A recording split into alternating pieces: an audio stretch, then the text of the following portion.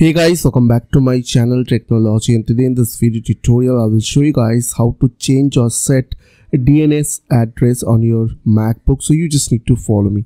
So firstly, you just need to click on this left side corner Apple icon on your MacBook, click on system settings, and here you just need to click on network.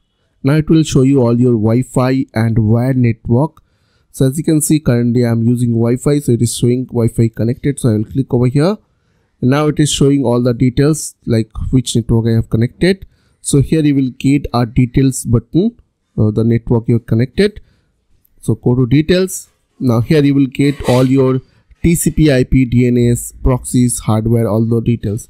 So click on DNS from your left side. Now click on this plus button over here. So now I will set over here like Google DNS. So I'll type 8.8.8. Another one is I will set Cloudflare DNS. I will click on plus, and Cloudflare DNS is 1.1.1.1, and once it will done, you just need to click on OK.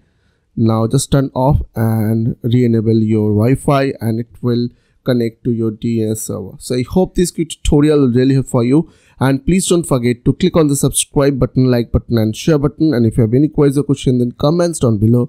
I will see you guys on the next video. Till then, bye bye, take care.